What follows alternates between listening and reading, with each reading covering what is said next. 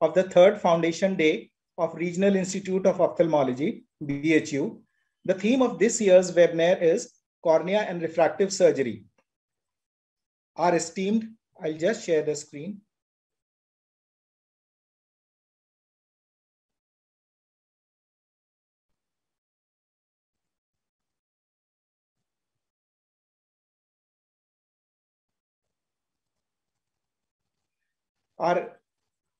The theme of today's webinar is Cornea and Refractive Surgery.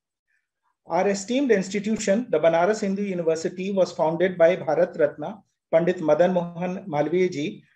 At the outset, we offer floral tributes to our founder. Ours is the largest residential university in Asia, which is spread over 4,000 acres. We have 6 institutes, 14 faculties, and 140 departments. Our total enrollment annually crosses 35,000 students coming from over 48 countries. This was established in 1916. Now, our Regional Institute of Ophthalmology, initially our Department of Ophthalmology was established in 1964. It was then inaugurated by the then Prime Minister, late Shri Lal Bahadur Shastri ji, and it was upgraded to the Regional Institute of Ophthalmology only 3 years back by our Honorable Prime Minister Shri Narendra Modi ji on this day, that is 17 September 2018. The chief guest of our webinar is Honorable Vice Chancellor, Professor V.K. Shukla sir. He is the former Director of Institute of Medical Sciences. He has been the Medical Superintendent of the Sir Sundar Lal Hospital, and he was also the head of the Department of Surgery of the Institute of Medical Sciences. Sir, we welcome you. He has been a fellow of the College of World Care Specialist, Malaysia, and National Medical Academy. He has more than 500 publications, 4 books, and many chapters to his credit. This is our Chief of the RIO, Professor M.K. Singh. Welcome, sir.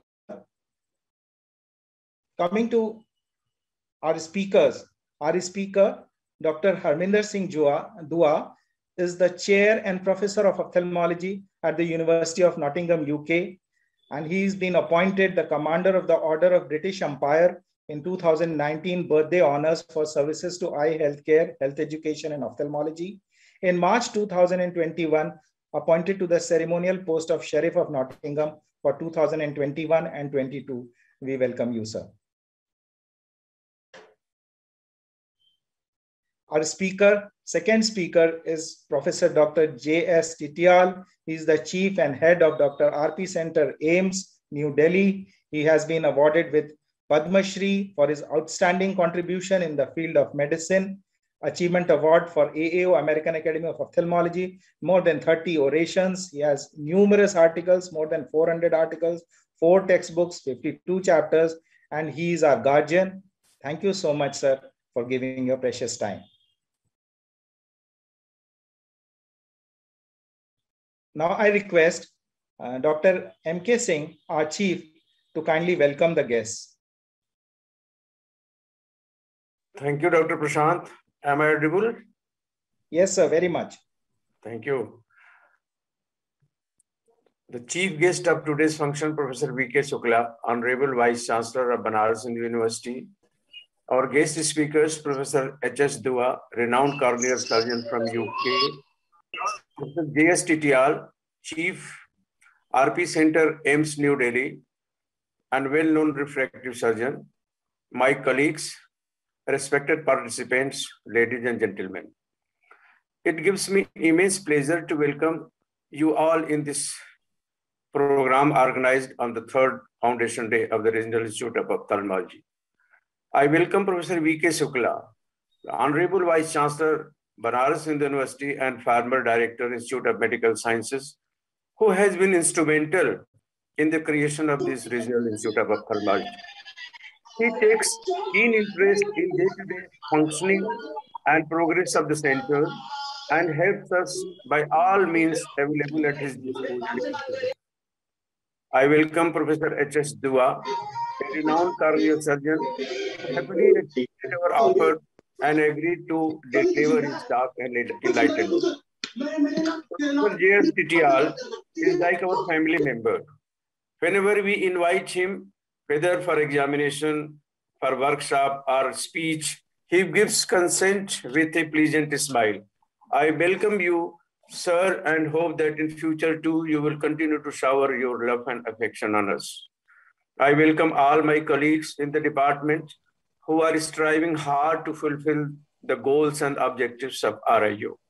I welcome all respected ophthalmic fraternity who have joined us in this webinar to make it a great success, and I hope that they will be immensely benefited by the deliberations of this webinar.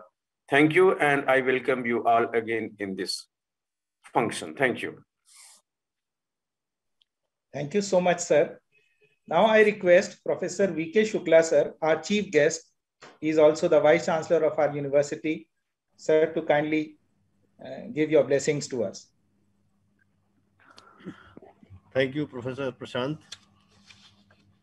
Esteemed speakers, Professor H.S. Dua and Professor J.S. Titial, Professor M.K. Singh, Chief of RIO, all the dignitaries and participants virtually present here, I extend my warm greetings and welcome to you all. I'm happy to learn that the RIO is celebrating its third Foundation Day. On this occasion, I congratulate the members of the Department of Ophthalmology and the RIO. 3 years ago, the Honorable Prime Minister Sri Modi ji laid the foundation stone of this institute, and on 15th July this year, he inaugurated it. This upgradation of Department of Ophthalmology into the Regional Institute of Ophthalmology is an excellent gift to the people of this region. You all will agree with me that blindness continues to be one of the major public health problems in India. According to the WHO, corneal diseases are among the major causes of vision loss and blindness in the world today after cataract and glaucoma. With the view to provide medical care for eye diseases par excellence in a holistic manner, the Ministry of Health and Family Welfare envisaged to provide assistance for setting up of RIO in this part of the country. The Regional Institute of Ophthalmology is a center of excellence, and it will play an important role in strengthening of eye care services delivery by bringing its latest technology in the field and translating the innovations to high quality eye care. This institute will also contribute by developing the human resources for eye care by providing training to the manpower like ophthalmologists, ophthalmic assistants, refractionists, and other paramedical personnel. Summarily, we can say that this institute will provide state-of-the-art services in all spheres related to patient care, training, and research. This institute has been established with the objective to evolve and demonstrate methods of rendering a highly competent ophthalmic service to the community through an integrated approach of promotive, preventive, curative, and rehabilitative concept. In addition to this, it aims to provide facilities for training of ophthalmologists, subspecialties, ancillary ophthalmic personnel like ophthalmic assistants and nurses. Stimulation of research in ophthalmology at its highest level in all areas of ophthalmology, encompassing clinical sciences, epidemiology, surveys, basic sciences, laboratory and allied sciences, is another objective of this institute. A library has also been built for research and studies for the treatment of eye diseases.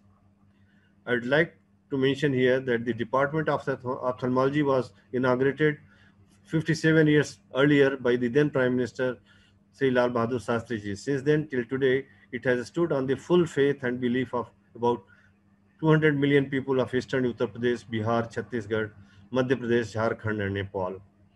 At present, about 500 patients visit IOPD every day for treatment. The establishment of the RIO will strengthen the department's commitment towards providing medical care for eye diseases in this region. With these words, I would like to congratulate the organizers and extend my best wishes to all the panelists and participants. Thank you. Jai Hind. Thank you so much, sir. Thank you so much. Now I request our esteemed speaker, Dr. Harminder Singh Dua, sir, to kindly say a few words. Instead of few words, I think he should start with his presentation. Thank you very much.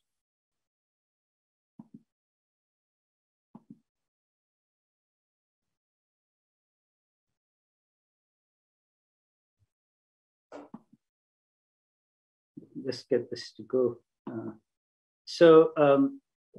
Once again, I would like to give my thanks to the Vice Chancellor, Professor Shukla, M.K. Singh, Prashant Desal, Deepak Mishra, and of course, my regards, my very fond, respectful regards to Professor Tityal for making me part of this celebration. I congratulate all of you on your third Foundation Day celebration and for becoming a regional institute of ophthalmology. I always begin with this quote, which I wrote for myself some time back, because the number of times I have given this talk and other talks, it becomes embarrassing to repeat the same thing over and again. So I apologize to those of you who have heard most of this. Those who have heard some of this will see a lot new, but I'm sure even those who have heard most of this will have something new because science keeps progressing in small steps. This is how it all started many years ago. We know, I have seen patients with these square grafts. This is pictures from Peter Leibson. I used to tell my son, who used to watch me preparing the lectures, that this is what happens if you see too much television. We all know that despite over 100 years of cornea transplantation, some problems remain, like rejection or non-rejection failure. If you have stem cell deficiency, the graft is bound to fail. This graft-host junction is forever weak. You will find that there is always risk of dehiscence. Even many, many years ago, suture-related problems are always there. And even when you get a very clear, nice graft, as you see in the middle picture, you can have a lot of astigmatism and vision can be very poor. So no cornea can survive this little test shown over here related to the problems that are age-old problems of cornea transplantation. The answer came not so much from progress in biology, but from progress in surgery. For example, now for conditions that affect the stroma and the anterior part of the cornea, deep anterior lamellar keratoplasty is there, and it does away with the problem of endothelial rejection, although the problems of astigmatism, suture-related issues continue to remain. Where there are problems of the endothelium, and we know there are a lot of those with dystrophies of post-surgery, then endothelial keratoplasty has come, and this does away with the problems of a weak graft-host junction, suture-related problems, rapid visual acuity, away with the problem of astigmatism, but the risk of rejection remains. So not all the problems have been completely solved, but many of them have been addressed by surgery. Now, my story actually begins with this operation. Many of you have probably done it yourselves. Many of you would have heard about this operation. And just a very quick 30-second video to show you what actually happens. So you make a trephination deep in the stroma, you put a needle in, inject air, and the air is supposed to separate the Descemet's membrane from the rest of the cornea. You take the top half or 2/3 away, you puncture this bubble, and then you cut it into quadrants and excise the quadrants. So this was called the Muhammad Anwar established this technique, and it was called the Anwar's big bubble technique, and also labeled in many textbooks and many journals as a Descemet's bearing technique. Now, I started doing this operation many years ago, but certain things did not add up. And this is where the interesting bit starts, where we were bearing the Descemet's membrane, but this Descemet's membrane was more resilient. It could bounce an instrument off the Descemet's membrane. It was different to what we had come to learn of or experience the feel of a Descemet's membrane. Then secondly, when we do a cornea transplantation, what happens is that if you're suturing a full thickness cornea graft and you're putting your needle through the tissue, you see this edge stand up. And we were always told that this edge is the Descemet's membrane, and you can see it, and in the adults, you should not go through and through it. Now, the other thing we learned by this DALK was it's very easy to strip away the Descemet's membrane from the donor from the rest of the donor stroma, which we are going to transplant. We throw away the Descemet's membrane of the donor because that is not needed. We're going to retain the host Descemet's membrane and reduce the antigen load. Now, keep this in mind. Let's go back a step. So here you can see a DALK is being done, and I can still see that edge. Now, I have taken the Descemet's membrane away, as I just showed you, but why am I still seeing that edge? So that is not produced by the Descemet's membrane only.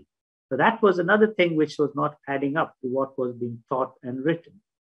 Then, if we go further ahead, in many cases where the big bubble does not reach the edge of your trifine mark, when you're separating the stroma from the Descemet's membrane, you see these strands. And sometimes they're so strong that these strands have to be cut.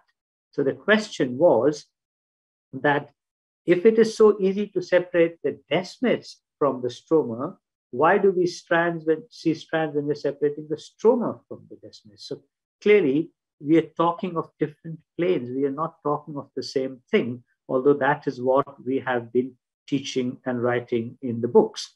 So we hypothesized that there exists a distinct layer in the posterior stroma that is different from the Descemet's membrane. And it is this plane of cleavage where the separation occurs in big bubble DALK. And to prove this, we simulated DALK in eye bank donor eyes.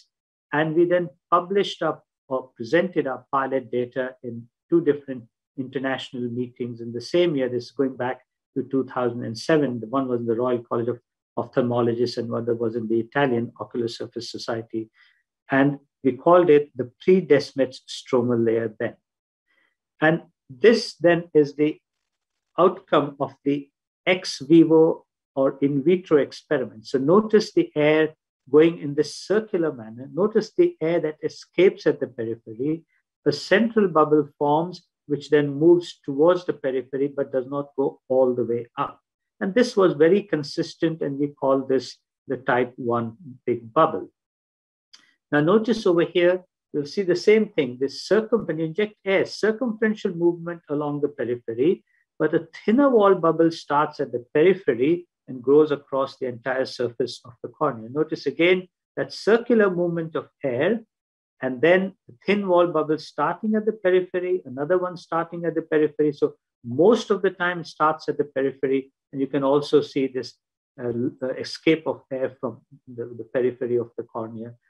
So this was a different bubble to the other one. So we call this the type 2 bubble because very different. It went across the entire surface of the cornea. And in some cases, you have both together. And this is what we call the mixed bubbles. There's a central type 1 bubble and this large area of a type 2 bubble. Here you can see the central type 1 bubble and this little crescent of a type 2 bubble. Now, nowadays, some people also call it the type 3 bubble, but it is not a single bubble. It's 2 bubbles coming together. So even if you're going to call it type 3, you have to call it type 3 bubbles rather than a bubble, or mixed bubble is simpler. Now, we took this further, and this is what I call my eureka moment. We created a type 1 bubble, and we could strip off the entire Descemet's membrane without deflating the bubble. You can see the bubble is still intact, and you see the surface left behind, slightly rough-looking surface, but there is this. So clearly, when you get a type 1 bubble, if you take away the Descemet's, you can still see there is a layer underneath, and that was the layer we had hypothesized that existed. Now, some people said, oh, there is a split in the banded and non-banded zones of the Descemet's membrane when you get a mixed bubble. We found that whether you get a mixed or a type 1 or a type 2, if you strip off the Descemet's membrane, you always see a full thickness Descemet's membrane, the endothelium. This is the banded layer and the non-banded layer of the Descemet's membrane. Now, this is also quite interesting. So when you have a type 2 bubble, and you try to peel that off, it immediately deflates. The whole bubble goes. So very different from a type 1 where the bubble stays. So here, a different phenomenon is occurring. The air is between Descemet's membrane and the layer anterior to it. It is not similar to the type 1, clearly. But the important thing was you can take the Descemet's off and go in and inject and create another type 1 bubble. In this instance, there will be no Descemet's membrane, but the pre-Descemet's layer, the stromal layer, is there, and it can, in the absence of the Descemet's membrane, also come up in the form of a bubble. And that was, again, proof that of its existence and that the bubble does not require the Descemet's membrane to form. Now, the question was, why doesn't it go all the way to the periphery? And how much pressure can we push in it to push it all the way to the periphery, if at all? So we keep increasing the pressure. At about a pressure of about 700 millimeters of mercury, it bursts. And it never goes to the full periphery, about 8.5 or 9 millimeters. So here, after taking away the Descemet's membrane, you can see how this layer looks in real life. This is very resilient. It is translucent. And when you pull it, you can see the striae are going all the way to the periphery. They're telling you that the layer does go to the periphery, but it does not separate as a bubble all the way to the periphery. There's much stronger attachments to the peripheral stroma. Then we did, of course, electron scanning microscopy and other histological examination. So you can see this is the edge of the pre-Descemet's layer on scanning EM. This is the Descemet's membrane with the endothelium. Here again, Descemet's membrane with the endothelium is separating, and that is the posterior surface of the pre-Descemet's layer that opposes with the Descemet's membrane. Here again, some other pictures. You can see that's the endothelium, and this is the anterior surface of the pre-Descemet's layer. In this scanning EM picture, you can see the pre-Descemet's layer very nicely all the way along. This is a type 1 bubble, and some of these strands. And a very high-power image shows you the pre-Descemet's layer, very different in texture and composition to the deep stroma. And here again, some other pictures. So you can see how these strands are separating along the last row of keratocytes. That arrow shows the keratocyte there and the keratocyte there. And that is the pre-Descemet's layer. That is the Descemet's membrane. And this is a larger view. So that whole thing is the pre-Descemet's layer there. And that is the Descemet's membrane, and that's the endothelium. And some moment when these strands break, they recoil and can form a clump on the surface of the pre-Descemet's layer somewhere there. That's what you see. So we did a lot of morphometry and measurements and established the fibril diameter, the spacing, etc., of these layers of collagen within the pre-Descemet's layer. And we also found some of this long spacing collagen, as you see over here, which was quite predominant in these darker areas in the pre-Descemet's layer.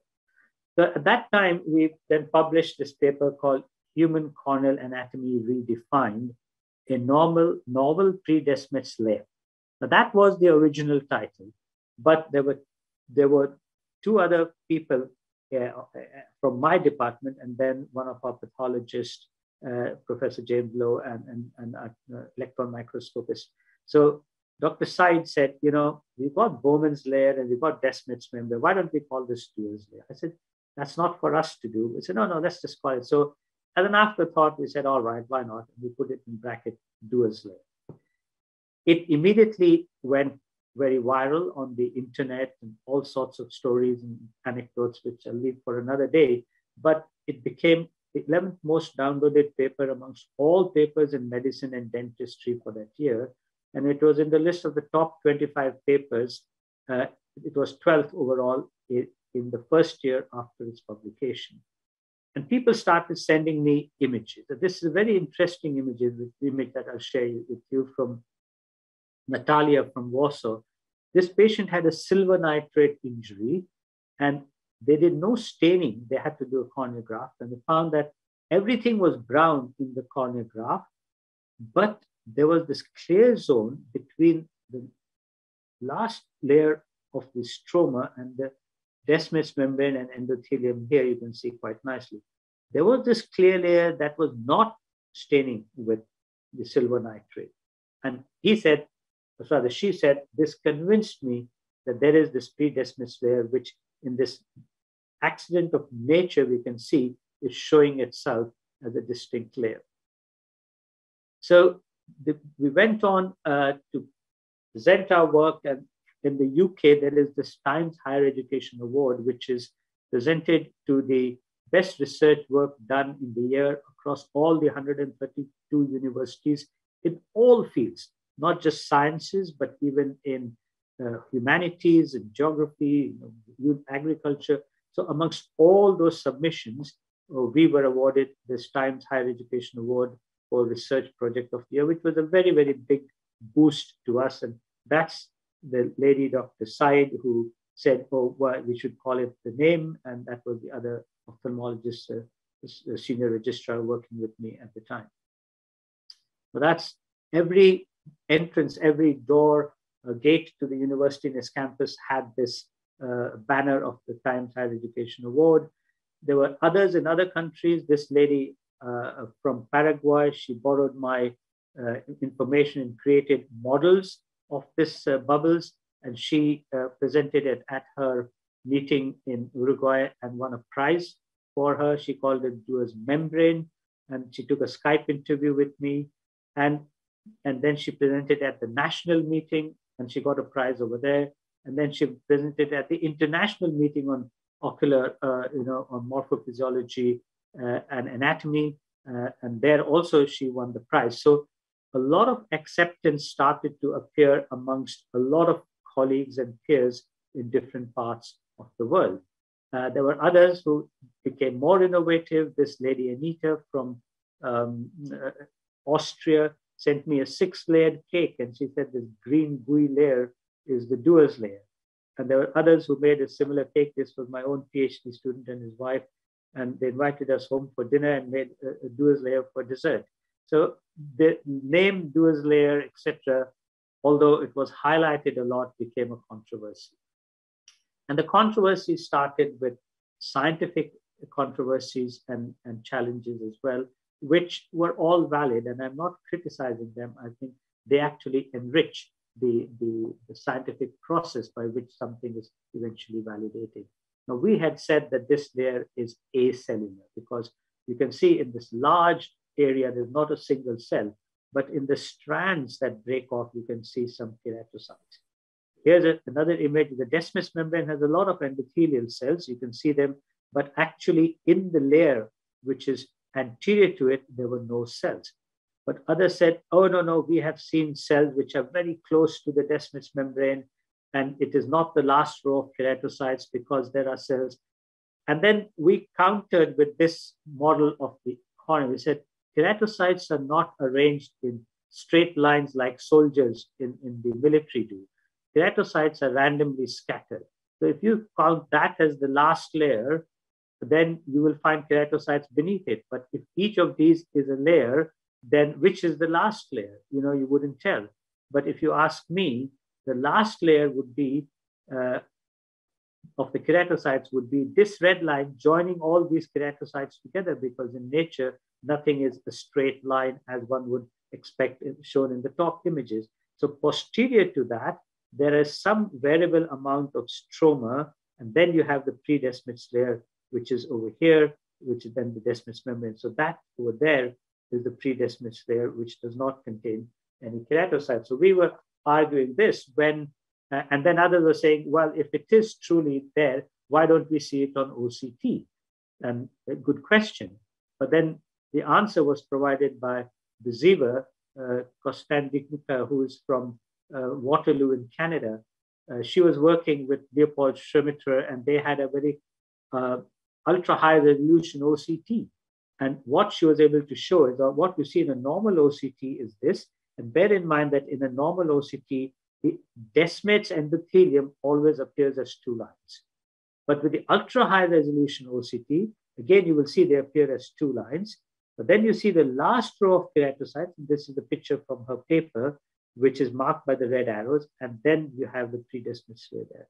And this was the first in vivo demonstration of the layer by OCT. And she then also concluded that it is, in fact, the layer lying beyond the last row of keratocytes, as you see over here. So controversies, questions, and not just me, but others also answering those questions. Coming back to that circular distribution of air, very fascinating, and this is an unresolved issue, which is a topic for further research.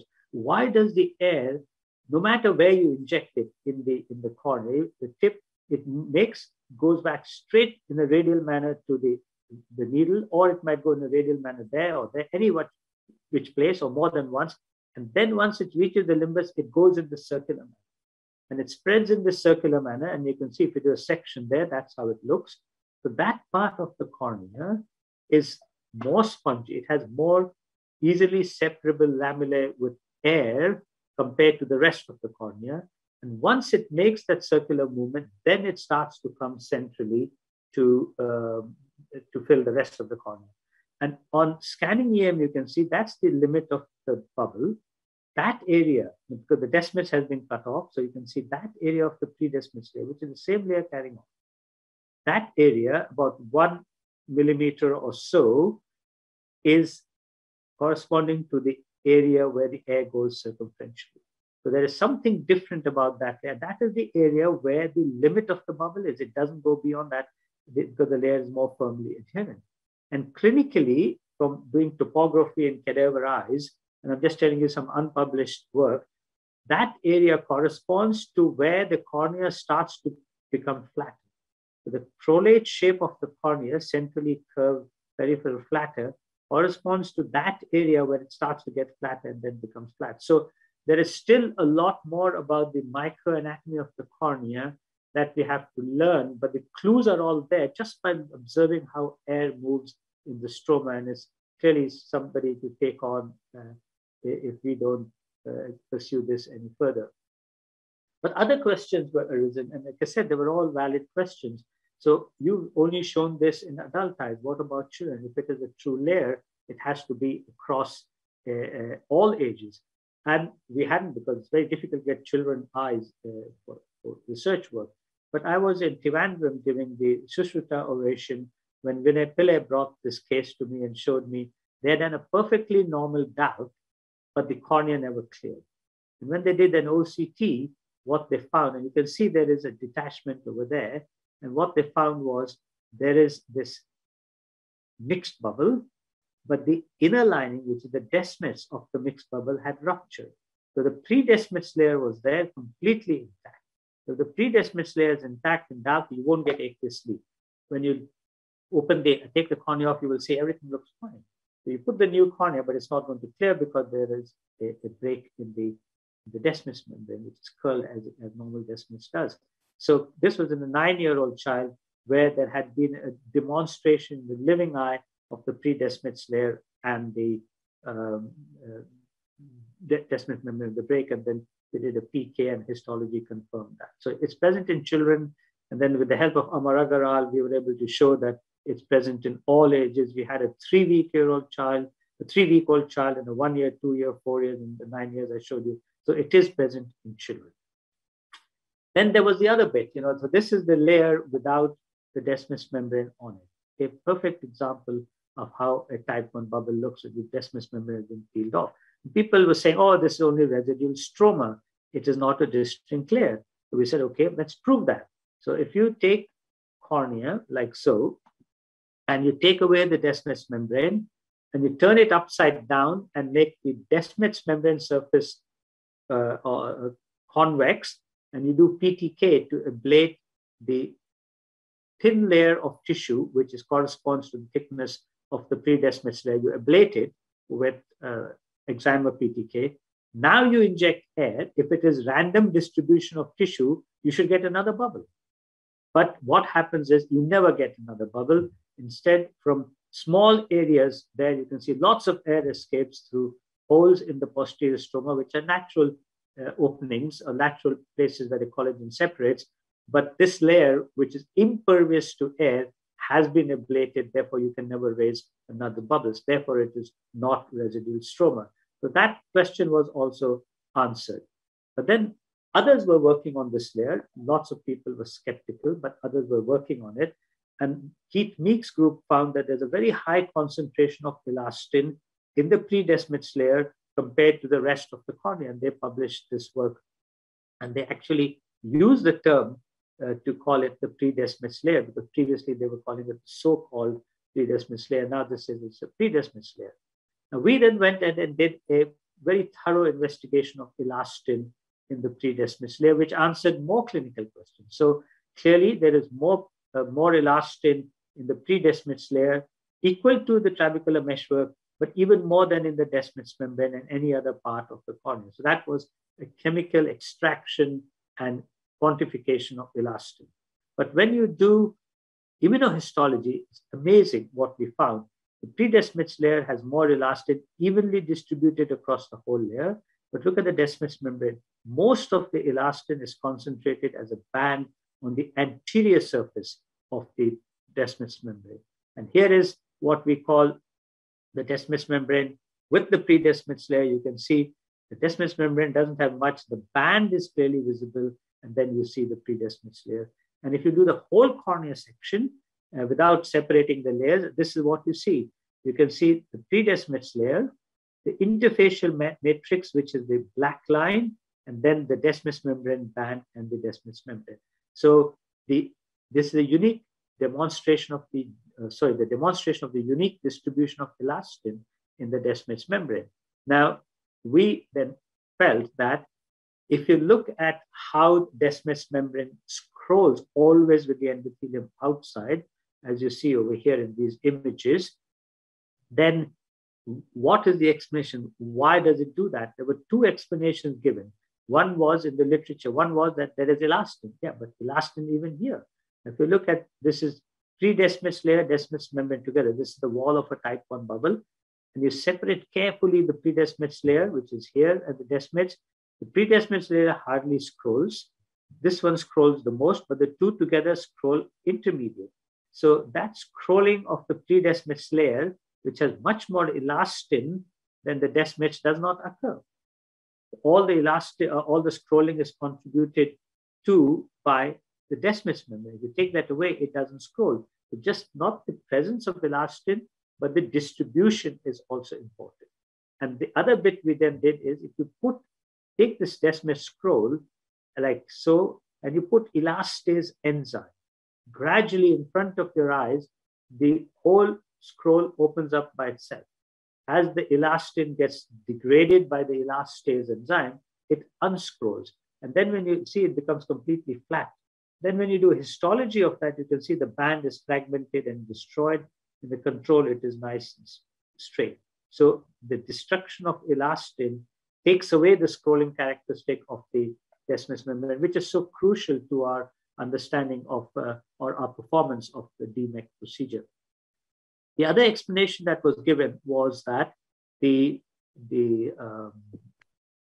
swollen endothelial cells are pushing the Descemet's membrane to make a scroll inward, because in postmortem eyes are either allowed to swell a bit in the organ culture medium. That's what they will do. So then we said, well, let's check that out. So we took Descemet's membrane with endothelium. We treat it very lightly with an enzyme called displace. All the cells detach and can be washed out. You put an F mark to tell you which is the correct side where the endothelium was washed. And then you take the Descemet's membrane, put it in DSS, and you find it will still scroll exactly the same way without any endothelial cells. So the endothelial cells do not contribute to the formation of the scroll. It was purely the elastin. So a lot of things appear in textbook, a lot of things appear in the literature. If you look at the evidence behind that, there isn't. And when you test the evidence, you will find the correct answer, which is what we did in this instance. So we determined there's the elastin content and distribution that determines the unidirectional scroll of the Descemet's membrane. And that is what is seen in this little video clip over here. I hope it works. Let's see. Yeah. So if you take the rubber band, okay, this is your pre-Descemet's layer. You pull it, and take just the rubber band, your elastin. And then in type 1 bubble, the elasticity of the PDL, it goes down, it comes back. So we create a big bubble, and afterwards it settles back. Now, if you put glue on this rubber band and you stretch it and you stick it to that paper, now the paper is the Descemet's membrane, and the rubber band is the anterior elastin band on that. Now, if you look at that and you leave that, you see when they cut the Descemet's membrane edges, that whole Descemet's membrane, which is stuck with, will curl like that with the endothelium outside. So The elastin band, which is inside, its anterior, is going to make it scroll to the cells outside, as demonstrated in this simple example. Now, God didn't put this band over there for us to do demarcation. So what is the physiological role of this elastin band? And my explanation is that this Descemet's membrane has to attach to the back of the cornea, has to be firmly opposed without any physical attachments between the two. And there are reasons why there shouldn't be physical, otherwise it will tear with every blink or rub or squeezing of the eyes. And it has to be able to have that shear-free interface, yet be completely opposed to it so that it can pump. Now, if the Descemet's membrane wants to scroll like this, which is in the direction of the elastin band, then that will keep it completely opposed to the back of the stroma, because that's the direction, and even without any other physical attachments being there. And I think that is the physiological role of the distribution of this elastin, the way it is in the anterior part of the Descemet's membrane. So all this was the science behind it. But clinically, how did it make a difference? Hugely. And you can see, you can tell a type 1 bubble when you get it by the roughness. And I showed you that roughness even in the ex vivo, where the Descemet is absolutely smooth. There is no strand, nothing over there. So this is a type 2 bubble. This is a type 1 bubble. It's difficult for me to predict which bubble I'm going to get, although 85% of the time it's a type 1, and the remaining 15% of the time it's a type 2 or a mix. But I can tell you which you've got by looking at the two. Why it's important to know? For this reason. If you get a mixed bubble, as you see here, there's a type 1 and a type 2 component. And if you do a paracentesis in the eye, you're going to burst the Descemet's membrane. Very dangerous. If you get something like this, then if you want to do a paracentesis, you won't come from this side, you'll come from this side, or you'll make a very vertical paracentesis, or you'll wait till you let the air out before you do your paracentesis. Now watch this video. We had a bubble. We didn't know that whether it was a type 1 or type 2. This is pre-Descemet's layer days. And you see it touched it and the Descemet's burst. Clearly a type 2 bubble. Very vulnerable, very fragile, and you can have a complete burst. You can do a very successful DALC with a type 2 bubble, but you have to understand that you can rupture it. So keep the pressure low by repeatedly releasing aqueous through your paracentesis. Look at this video here sent to me by my colleague, Kana Ramesh. He has done a DALC, put the new cornea on. He just pulls the eye to one side, the whole thing bursts open. Again, a type 2 bubble, very, very fragile, has to be handled with extreme care. Now that we know what this is, we have done so many DALCs successfully with a type 2 bubble, because we know how to avoid rupturing it as we did not know in these videos. Now, if you do get a tear in a type 1 bubble, it's not the end of the world. And you can see over here, this was a type 1 bubble DALC. There was a tear, and this tear does not scroll in. I'm putting my cannula through the tear. I'm re-inflating the AC. If it was Descemet's, it would have ripped through. So if you have a type 1 bubble, it's much more forgiving. And all we had to see afterwards is this fold. There was a little laxity in the pre-Descemet's layer, so there was a wrinkle, but otherwise the DALC was good in that patient. It offers this plane of cleavage. There's a distinct plane of cleavage between the pre-Descemet's layer and the deep stroma. And you can see if the bubble does not go all the way to the periphery, you can actually physically follow that plane. And this is a video sent by Hadik Parekh from Mumbai. And you can see how those strands you can encounter. I showed you earlier. Those strands you have to just release and then reach the periphery of your bubble. If you have an eccentric trepanation, it will be more difficult to do this because the bubble will form in the center. And I can show you that the pre-Descemet's layer is much more strongly attached the further to the periphery you go. Now, sometimes you are in a clinical situation like this. A lot of learning points here. So the needle is in, and this is me doing, and I've gone straight into the AC. Do I stop the DALC? No, I'll go to another point and inject, and I get a very small type 1 bubble. Now, put viscoelastic and puncture it because it's flat. I don't want to puncture the Descemet's underneath. And I've got a pocket. and I know I've got the right plane. So I will put viscoelastic in with a spatula. I will completely go along that plane, and you can see beautifully separation of the predesmate layer, equivalent to what we would have had you got a type 1 bubble. So remember, there is this plane of cleavage which you can exploit even through a small bubble, even half the size I showed you. Once you're in the plane, your spatula will go easily, and you can successfully complete your dowel. This is amazing video from Rishi Swarup in Hyderabad. They were trying to do visco dowel, but it didn't work. So they finally just peeled the thing off. You can see how you can peel the whole anterior stroma off the predesmate layer, and it comes off after deep trephination, and that layer will withstand that much force, exploiting the plane of cleavage. And not just surgeons, even fungi do that. Fungal keratitis was shown by Liu et al. To spread along the predesmate plane. And we looked at this histology and we said, okay, if you say so, important observation. And he said it provides a pathological support for Duer's finding and adding clinical meaning to the new anatomical concept of the predesmate layer. But we ourselves have now seen, and you go back and look at your patients and remember for the future, if you see a corneal ulcer that is not responding, you do an OCT and you see this separation of the predesmate layer is most likely fungal. Deep or keratitis profunda with fungal keratitis, the plane will separate and you can detect that on OCT. Very important clue, which is an additional bit of evidence helping you to make your diagnosis. And for me, this is the most important application of the layer, or what the layer has taught us. We have been looking at Descemet's membrane detachment for, hundreds of years. But Descemet's membrane detachment is not detachment of the Descemet's membrane alone. It is in 3 types. You have the type 1, which is like the type 1 bubble. You have a type 2, which is like the type 2 bubble, only Descemet's membrane, and sometimes it can be torn to give you a curl.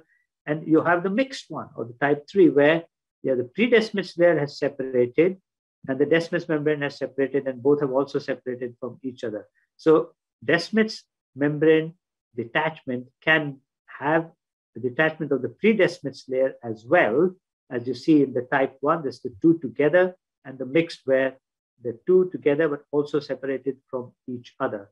And this is not a concept we had in mind when we were teaching. And this is huge implications for treatment of Descemet's membrane detachment. And just to show you some examples, this was one over here. You can see when it appears like a straight chord of a circle, a straight line, is most likely the combined predesmate layer. You see there, Descemet's membrane and endothelium. And if it appears wavy, then it is like a type 2 detachment, only Descemet's membrane. If you see a strand extending from the posterior stroma to the detached Descemet's membrane, it's definitely the predesmate layer, because you never get a strand from the stroma to the Descemet's membrane. And if you can see over here, predesmate layer detachment, and then the Descemet's membrane detached with the curled edge. So there was a mixed detachment with a tear, so it's a regmatogenous. Here again, you can see quite nicely 2 layers are detached, and they are not a split, they are PDL and the Descemet's membrane. Then we talk about descemetocele. A vast majority of our descemetocele are not just Descemet's membrane. They have this layer of predesmate layer on it. And sometimes they have more than predesmate stroma, but when the knuckle of the Descemet's comes through shiny, then you know it's only Descemet's, and then it is more vulnerable to perforation. But as long as the predesmate layer is on it, it is less vulnerable to perforation. And again, this concept, we will think about this, and time will tell in history how we can get a concept wrong for hundreds of years. And then we suddenly realized that what we were saying was all wrong. In our very first paper, we wrote, because we had seen these pictures, these are my patient images, that acute hydrops is not due to tear in the Descemet's membrane, it is due to tear in the Descemet's membrane and the predesmate layer. And we mentioned this in our first paper. And others did not agree with it. Well, they did not agree that the layer exists. And you can see over here on OCT, the Descemet's membrane, predesmate layer, and both are torn, and you got acute hydrops. So there are examples of that. I won't go into detail. Even with pellucid, you can see, and here's a detachment with a tear, with a strand, And that strand tells you this is the pre-Descemet's layer that has detached and torn, and so forth. And based on that, Professor Muren came up with a treatment, and he said if you go deep in and suture the pre-Descemet's layer and approximate it without suturing the Descemet's, you can still get resolution of acute hydrops. But this was the most telling paper. It's important for two reasons. One, it is Janet Mellis's paper. He's the, the father of all posterior lamellar surgery and given us so much new stuff. He was very skeptical about the layer until he himself showed that acute hydrops is due to tear in both Descemet's membrane and the pre-Descemet's layer. And this is his paper where he showed in keratoconus eyes during surgery or a Bowman's transplant, if the Descemet's membrane detaches, you don't get acute hydrops. And if it tears, you don't get acute hydrops. But if he's doing Bowman's transplant and the spatula goes straight through the stroma into the cornea, tearing the pre-Descemet's layer, then you get acute hydrops even intraoperatively.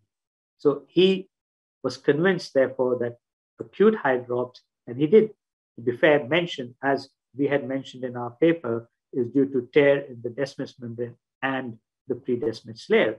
And then he wrote that paper, and we wrote a letter to him because we had already done this experiment. If you take a human eye bank eye and you cut the posterior surface, you're cutting the Descemet's and pre-Descemet's layer, you mount it on an artificial anterior chamber and you raise the pressure really high, you don't get hydrops. So not just you need a tear in the Descemet's and the pre-Descemet's layer, but in the context of the altered glycosaminoglycans and altered collagen of a keratoconus cornea. Only then you get acute hydrops. So you need three things, not two. And then we wrote a letter in that context saying what I just told you. And they replied back saying, we're gratified to see that a recent article has generated so much interest in foremost thinkers in the field, et cetera, and saying we 100% agree with what they've said. So you can see how the acceptance came slowly in some quarters, very quickly in other quarters. We went on to show that you can do a DALC operation under you can do a cataract operation under the layer. It is strong enough to take the pressures of phacoemulsification, and we call this the triple DALC, as you can see over here, and these are some examples of that. And we also then able to show that this construct that you get of the pre-Descemet's layer and the Descemet's membrane can be excised, and that curls much less than the Descemet's, as I showed you earlier, and can be used for endothelial keratoplasty. And that was the birth of the PDEC, the pre-Descemet's endothelial keratoplasty procedure, which has this video in the article in the BJO. And you can see you can peel off that, and that PDEC tissue, when you put it in PS, grows much less than a DMEC tissue. So at that point, when Amar wanted to start doing this operation, he said, let's call it Dua's layer endothelial transplant. I said, no, there's a lot of controversy on the name. Don't use Dua's layer. Let's call it pre-Descemet's endothelial keratoplasty. And the name became PDEC. And then same lady who I showed you earlier, the side said, when the dust settled, we will call it Prof. Dua's endothelial keratoplasty. It will still be PDEC. So the name controversy continued through the years that followed the discovery. I'm mentioning this only to show you how it extended our knowledge that the pre-Descemet's layer, the Descemet's membrane ends here, but the pre-Descemet's layer carries on as the core of the trabecular meshwork. You can see this is the pre-Descemet's layer, and that's the trabecular meshwork. It is continuous. So the pre-Descemet's layer does not end at the periphery. It becomes the trabecular meshwork. Like the scarf, so the same tissue which is making that becomes the trabecular meshwork.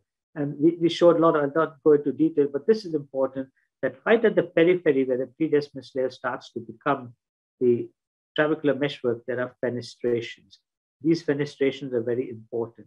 Why they're important? Because you can see over here now, there's a very high power of the periphery of the pre-Descemet's layer.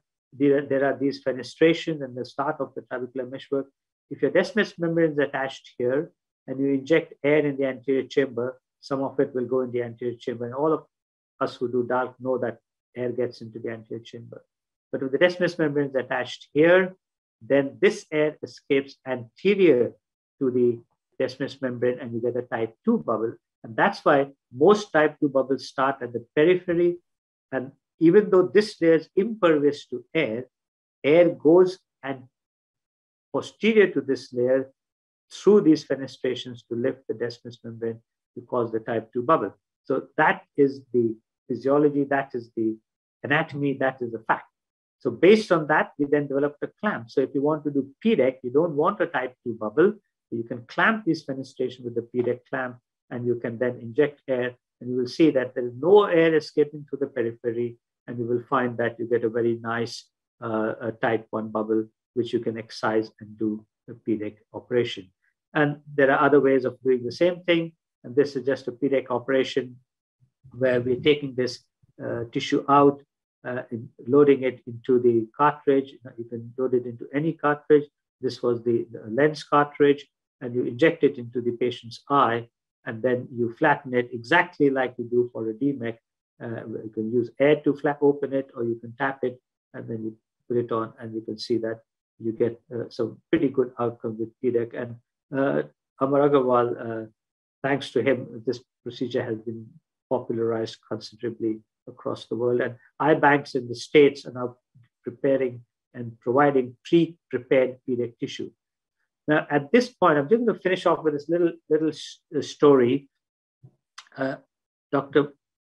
Yanoff from the Yanoff and Fine book said that we have found that Dr. Fine, in his book, which was the second edition of Yanoff and Fine, page 176, figure 9.26, has shown an image in which this layer is being illustrated. So in recognition of your work and that of Dr. Fine, we plan to designate the corneal region the fine Dua corneal layer in the 8th edition, which is the latest edition of the book.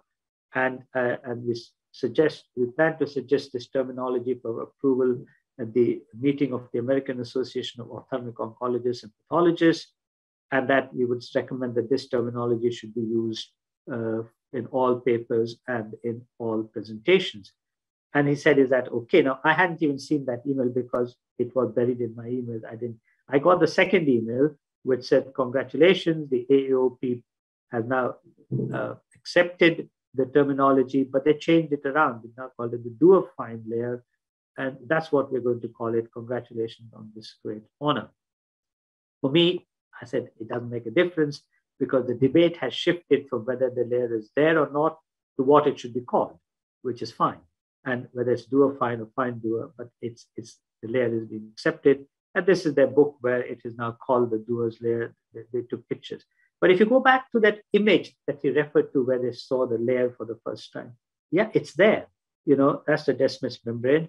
And then you see over there, pre-Descemet's layer, and then the rest of the stroma. So it is there. But if you look at the image, that image is taken, it's modified from McTeague's image of 1967, which was published in 76. And there is not a single word or an arrow or a comment on that layer. It's just that it's over there.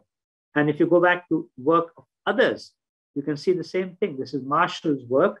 He's looking at the development of the Descemet's membrane over time. And that's, you know, in a 20-week fetus, 5-day-old child, so forth. And you can see that layer below the last row of keratocytes. It's there, and it gets thicker with age. I said this is not an invention, it's a discovery. When you discover something, you go back to any image, however far back it might be, it will still be there. So it's not that, and I give the example, you know, if Newton saw the apple falling and discovered gravity, and then people can say to him, oh, I saw the apple falling before Newton, therefore I discovered gravity, is not the correct argument. But anyway, not all of them have taken that view. This is the latest book by John Forrester et al. And what they have, he's called a separate section on Dua's layer and taken some images from our publication elsewhere in the textbook to talk about the layer. So there is, this was an image published about the layer, just talking about the layer, the controversy and acceptance. There are a group of anatomists who say we should take away all names from all anatomical feature, which is fine. And I think that is the way forward. So the Bowman's is called the anterior limiting lamina. The Descemet's is called the posterior limiting lamina. So the Dua's layer or the pre-Descemet's layer should be called the pre-posterior limiting lamina layer, or P2L3.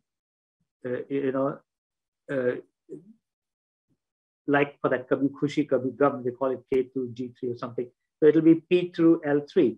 And that's probably what we will probably go on to call it. So whenever, to all those who are looking at new things, discovering things, finding things, whenever something new is put forward, this is a natural response. One response, it can't be true. The other response, it has been described before. The third response, I've described it before. And the fourth response is, okay, let's check it out and see. And then it leads to the process of verification, validation, and either discard it or accept it. Unfortunately, most people fall in category 4, although this layer, like all other discoveries, has gone through all these 4 types of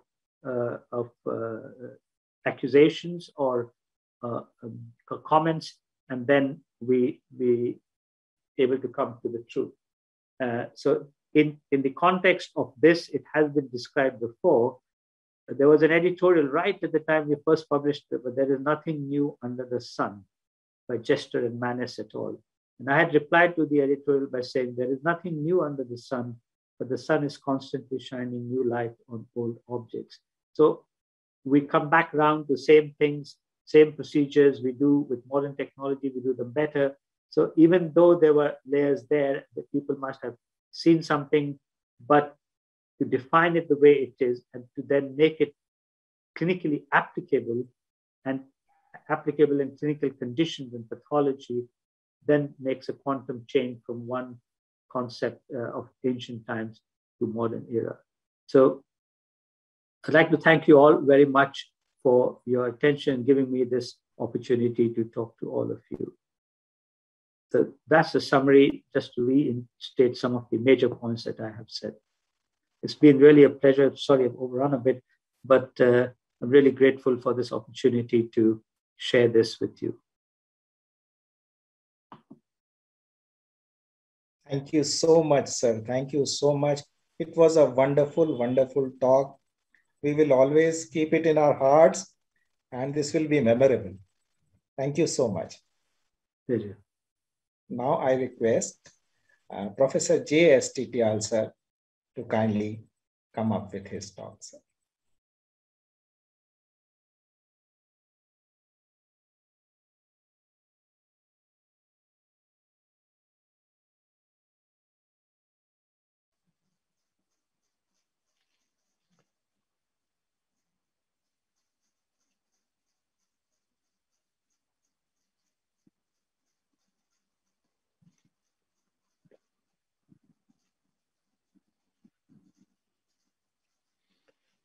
I think Dr. Dua has to unshare, no? Please unshare. Yes. Okay. The screen has not come up, sir, yet. I have stopped sharing a while ago. Okay.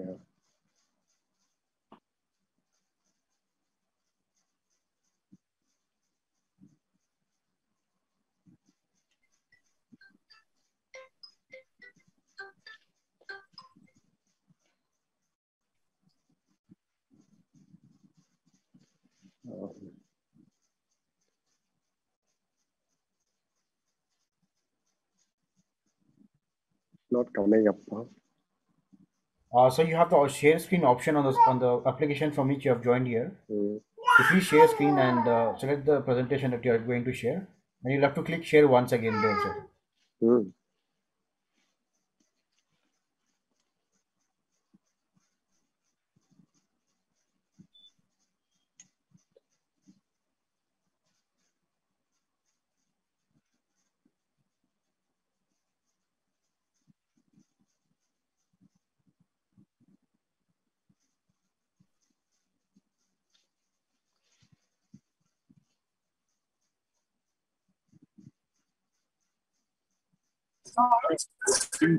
I'm not getting it.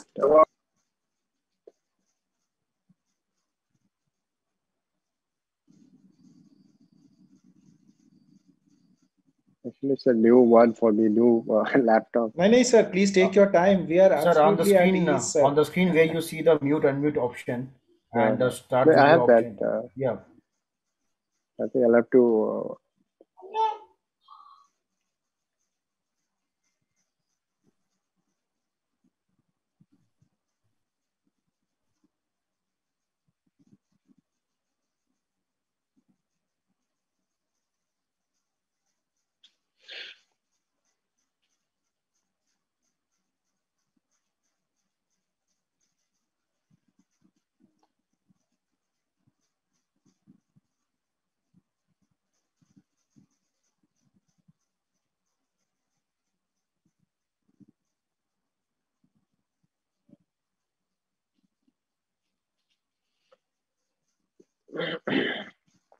Sorry, it's not showing my desktop in the share screen one.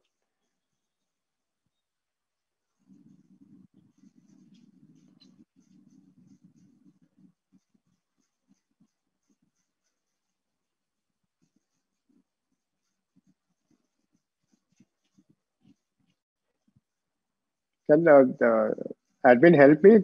How do I give the permission to do? People kindly If you just mouse over the Zoom sir. screen. Apple.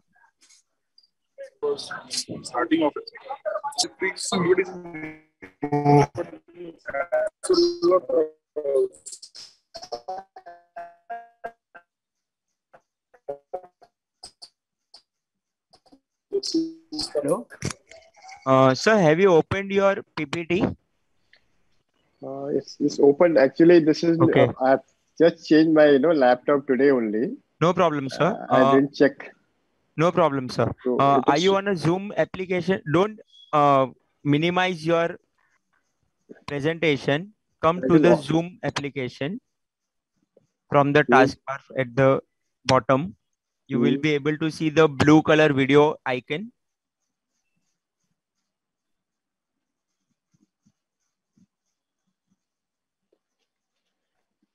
Are you in a Zoom application where you can see Dr. Prashant and all? Yeah, I can see them. Yeah. Yeah, there is a green button down at the bottom which says share screen. Oh, I'm pressing that. Okay. But it doesn't show my screen. No, your presentation screen is not showing, correct? Yeah. So you can able to see the screen right now over there.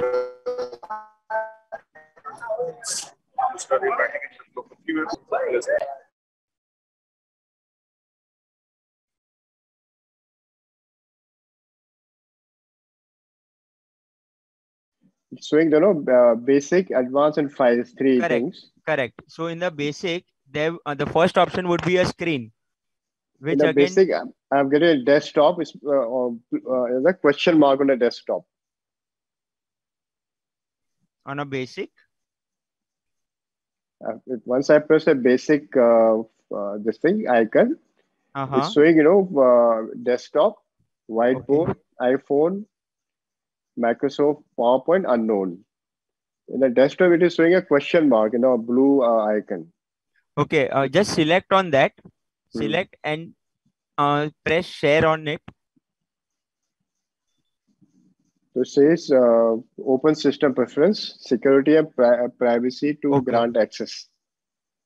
Okay. So should I press open system preference? No, sir. It is basically asking for the approvals from the laptop itself. Okay, stop sharing once and again click on share. Green one? Yeah. Okay.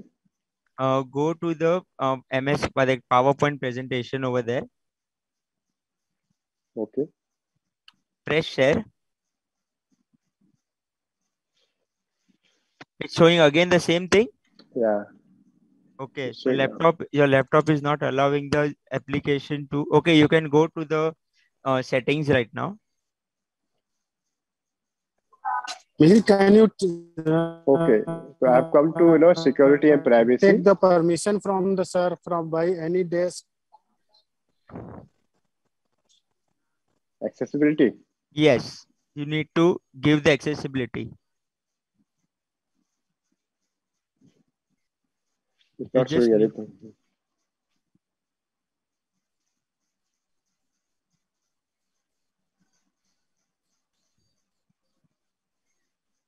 Prashant sir, can anybody else share the sir's presentation? If somebody else have the sir's presentation. Okay. I think you're allowed now. Let me see if I can share now. No.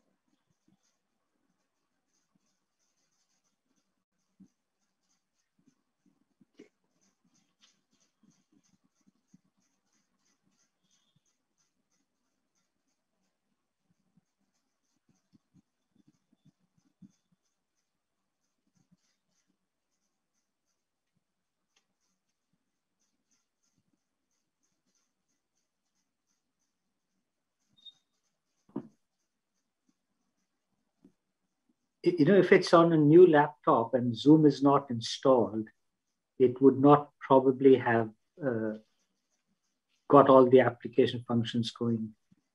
So actually, it is the system preferences that has to be changed, due to which it is not allowing sir to share the presentation. Yeah. Sir, if you can share the presentation with any of your other panel members here, so that they can share the presentation on your behalf, sir. You can either share by the mail, or you can transfer the presentation so that they can share on your behalf.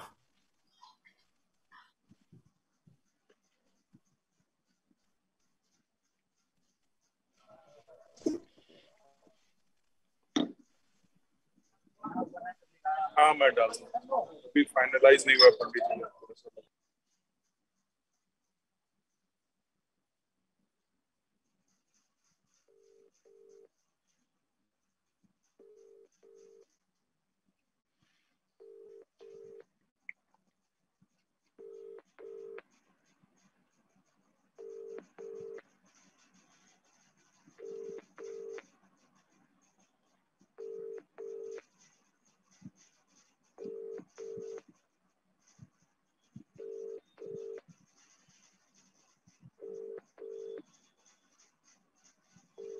The person you are calling is not answering. Please call again later. आप जिस व्यक्ति को call कर रहे हैं वह अभी call नहीं ले पा रहे हैं कृपया कुछ समय बाद कॉल करें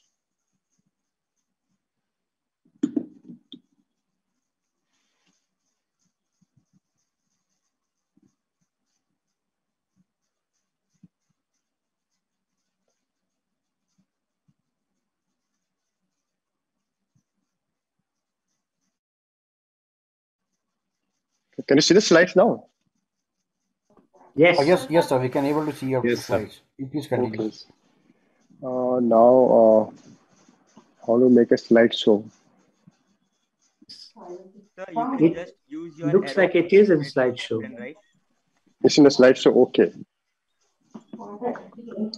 Okay. If you're seeing the thing, I can start now. Can you just go to the next slide? Oh, it's not great. Just click on the screen once, and just go to the next. Okay, now it will come.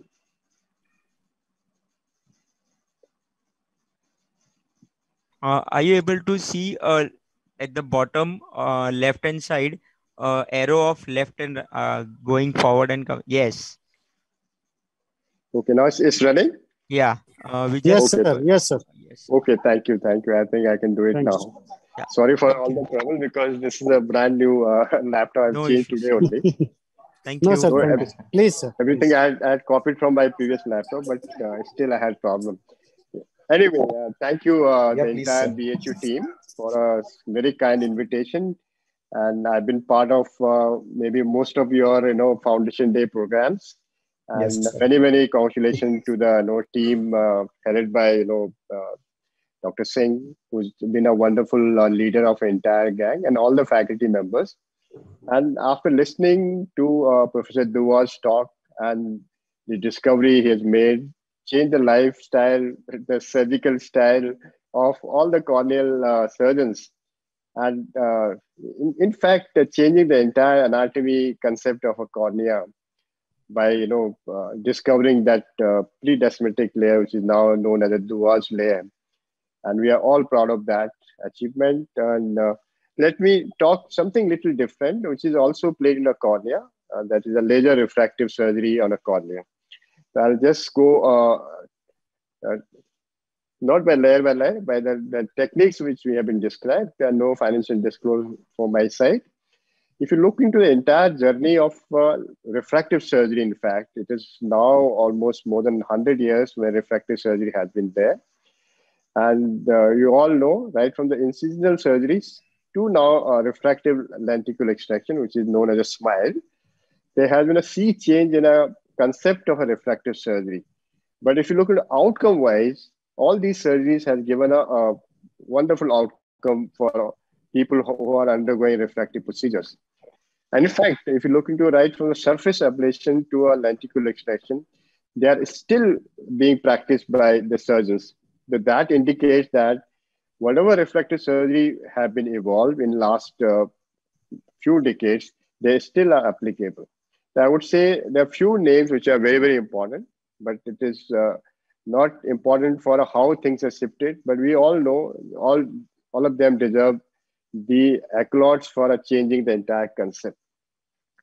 When we started doing a laser refractive procedure, we didn't have the concept of various indices which will govern the outcome of refractive procedure in our patients.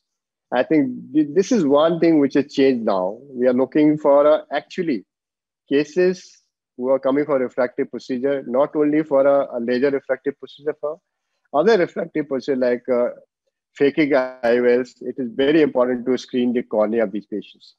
So that is one thing where we are looking for subclinical ectasia. If patient has a keratoconus, we know that we can't do laser refractive procedure.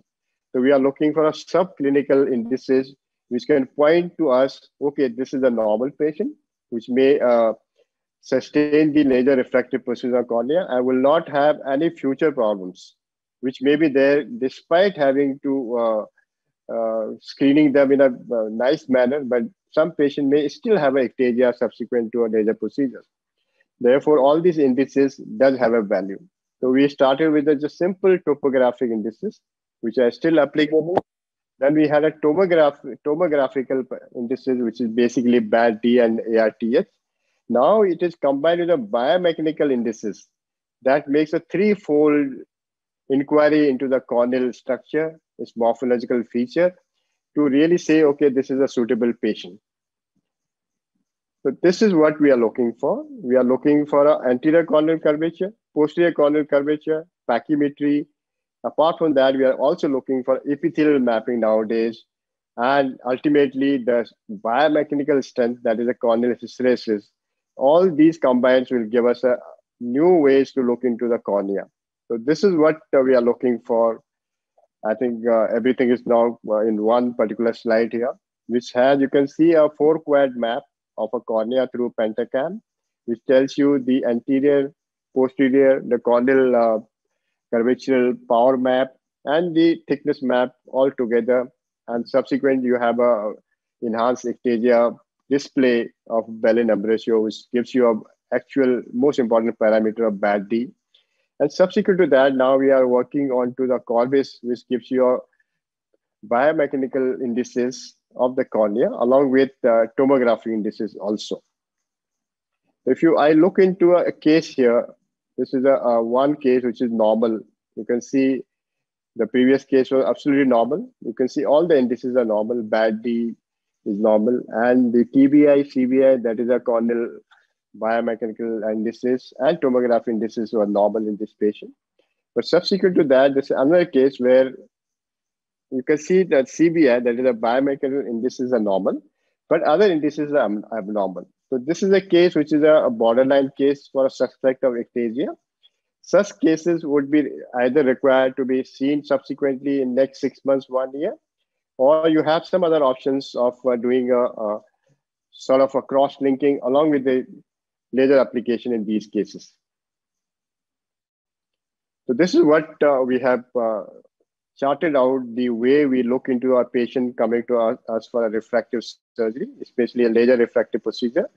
So we have 3 indices now with us: a D value, corneal biomechanical indices, or a tomographic biomechanical indices. So if these 3 indices are available, if they are normal, so this is a patient suitable for all types of refractive procedure: LASIK, PRK, SMILE, or if patient has a high refractive error, patient can go for the phakic IOL implantation also.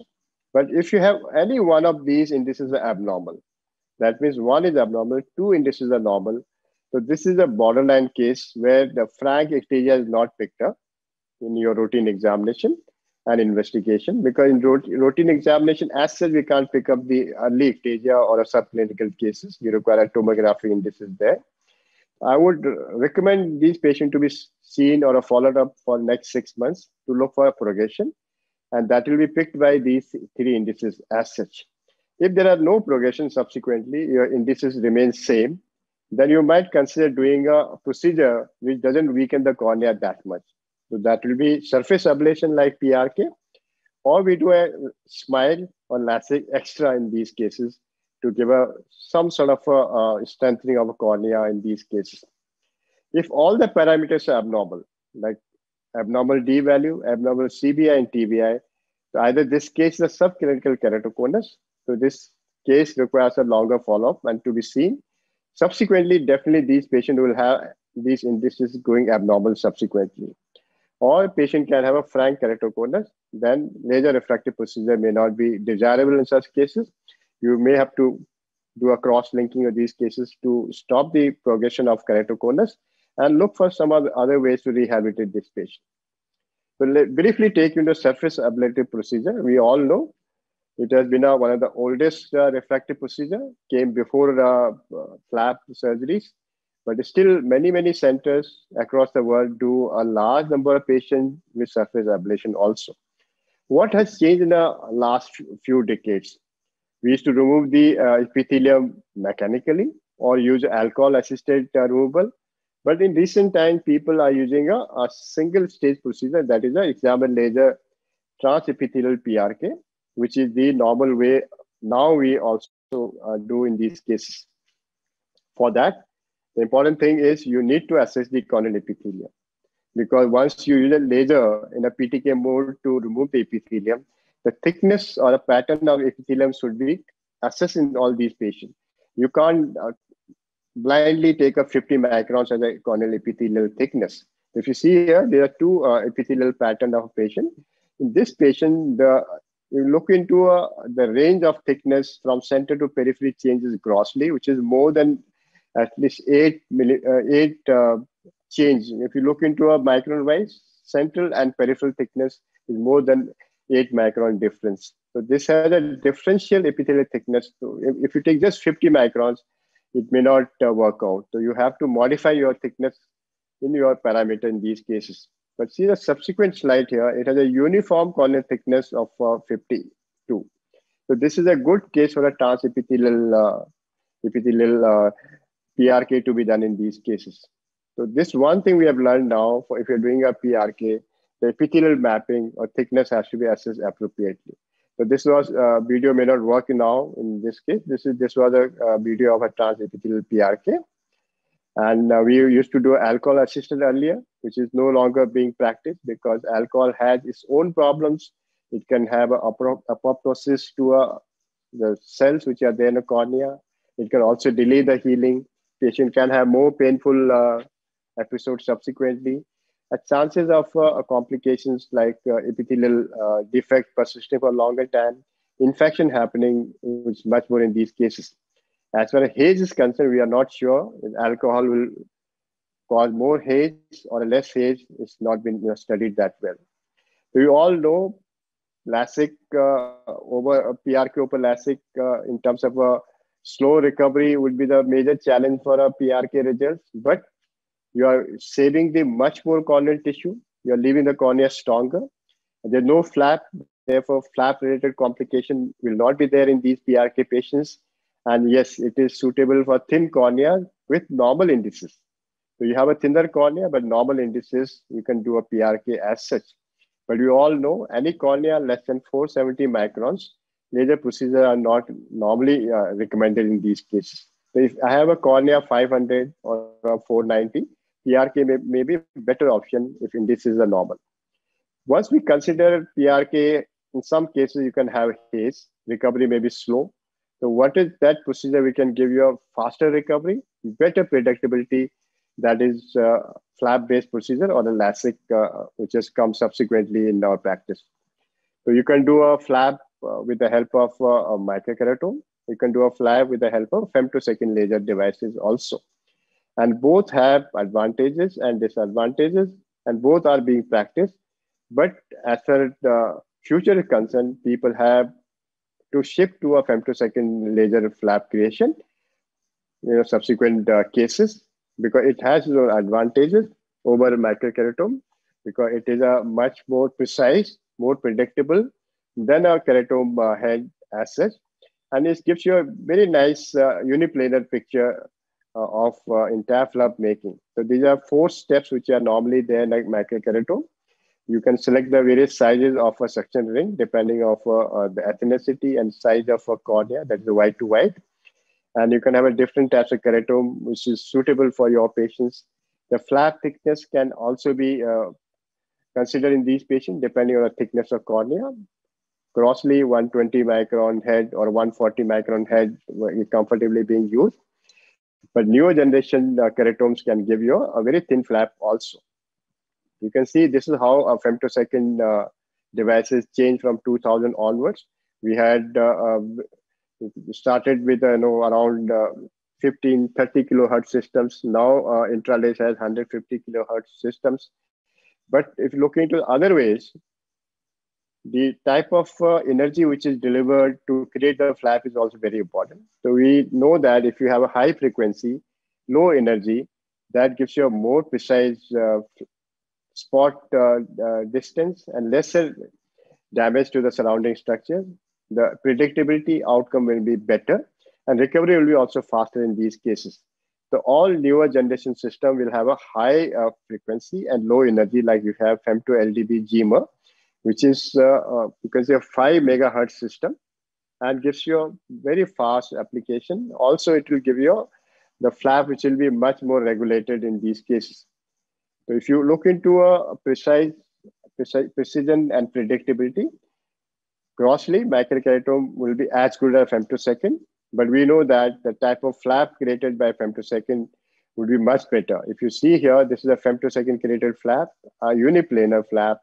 Therefore, the meniscate type flap, which is created by microkeratome, would have some sort of higher order aberration in these cases, which will be slightly more than a femtosecond creation. Your outcomes can be affected by these.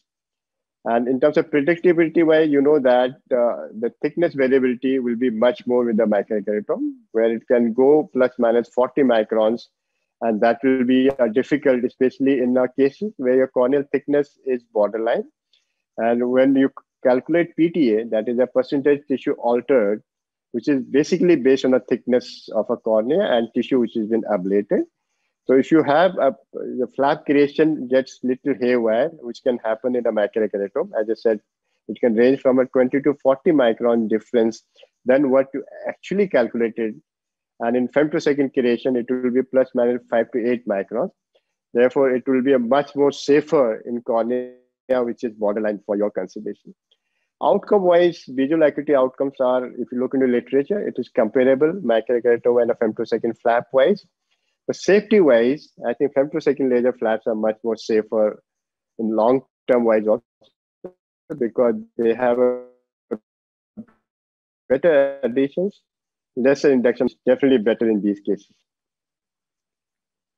This is what, if you compare the various devices of femtosecond laser, which makes a flap, as I talked about the newer generation GMR laser, which has a high frequency and low energy, will definitely give you a better outcome for a visual acuity and recovery wise and the higher order aberration wise in these cases. Laser application also, you all have seen, we have grossly from broad beam to now we have come to a flying spot technology, which can be customized to cases, which can be give you a wavefront guided ablations, or it can optimize your treatment, or it can give you a sort of a topo guided application also. And that was possible by a flying spot technology coming to our practice in an exam laser. These are various devices which are applicable and available for practice for us. And all of them have a good parameters in terms of suitability for these cases. And I think the change which has happened towards the early 2000, we had a better eye tracking system, faster eye tracking systems, which could give you a response rate which is less than 3 milliseconds. If you look into the older generation, which worked on a 60 to 330 hertz system, the response rate would be around 36 milliseconds. While the newer generation, which is around 1050 hertz trackers, the response rate is less than 3 milliseconds. Therefore, your horizontal, vertical cyclotorsion, static and dynamic cyclotorsion can be picked up by these trackers. Outcome will be definitely better in these cases. So that's the change which has happened as such. But if you look into all type of laser which has been used, the outcomes are almost within the FDA guidelines for most of these cases. If you have any device that is applicable to you, would give you a better result as such. You must have heard various talks in last so many years where people talk about customized corneal ablation. I think which is also appropriate to discuss here. We do all routine lasers, but which are those cases where customized ablation will be required or which should be done in those cases. So that will depend on a preoperative assessment of your patient, where you look into two areas. That is a visual quality of your patient, which is based on a higher order aberrations. If it is a normal range higher order aberration, like you see here, then you can do any type of treatment, which can be simple optimized, wavefront optimized treatment. Or these cases can also be taken away topo-guided ablation also. But if you have a patient with a visual quality is not satisfactory because the patient has higher aberration, they have symptoms of glare and halos. So these patients will be taking them for a wavefront analysis as such. If your wavefront analysis gives higher order aberration more than 0.4, then you look for what type of HOA they have. If it is a predominantly corneal higher order aberration, so these patients are suitable for a topo-guided ablation. So you can see predominantly corneal higher order aberration, we'll do a topo-guided ablation. If they have both internal and corneal higher order aberration, so these cases may be better for a simple wavefront guided treatment as such. So that is a two classical differentiation. If you have a pure corneal wavefront problems, that is higher order aberration corneal, then we can use topo-guided treatment. But if you have a patient who has additional internal aberrations, then this patient is suitable for a wavefront guided ablation as such. So it is two things are important for topo-guided ablation. One is you have to acquire a good quality images, scans from your topolyzer. Once you have a good images, then that can be taken up for a topo-guided ablation, because that is a primary requisite for a topo-guided ablation. Second is the difference between your manifest and topo refraction should be almost similar to achieve a good results. So these are two important things before we jump for a topo-guided ablation in those patients where you have a corneal wavefront which is higher. So these are results which has been published. This is a FDA trial where they found that almost 93% would get 20/20 by 1 year, which is a very good assessment. And if you look into uncorrected visual acuity of 2016, that is almost 65%, which is a very good outcome for a topo-guided patient. But if you look into a short-term refractive or visual outcomes, it is as compared to a routine wavefront or an aspheric treatment, which you normally do on these patients. But if you look long-term results, these topo-guided ablation patients would do better because their visual results, outcomes keep improving as time passes. So if I see a 1 year results of topo-guided versus a wavefront optimized treatment, topo-guided might do better at 1 year. What about those patients where, as I said, topographic refraction and your manifest refraction doesn't match? In those cases, Sstc analytic has come up, which takes into consideration not only the corneal astigmatism, it looks into your topographic irregularities as we measure from a topolyzer, and also takes into higher order aberration from a posterior corneal astigmatism as well as lenticular astigmatism also. So basically, this looks into the entire internal aberration which has happened. Apart from that, the corneal aberration, both anterior and posterior corneal parameters are also taken into. And this is sort of a AI-based algorithm, and the results seem to be better in those cases where topographic and manifest refraction are not matching. So this will have a higher number of patients getting suitable for topo-guided ablation. The results are better, in fact, as good as a normal patient where we have done a topo-guided ablation as such. There are multiple complications can be there in any procedure. That is true for a LASIK also, but these are very, very rare. And sometimes you can differentiate between femtosecond and microkeratome in terms of they have a unique complication with them. And flap dislocation can occur in both the group of cases, but it is much more common in the microkeratome assisted surgery. This was one of our patients who had undergone LASIK procedure. I just wanted to show this case because he's undergone LASIK procedure 5 years back. And subsequently, he had an injury.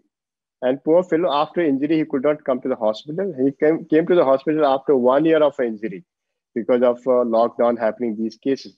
So you can say entire flap had dislocated superiorly with a lot of fibrosis and had a large epithelial ingrowth also.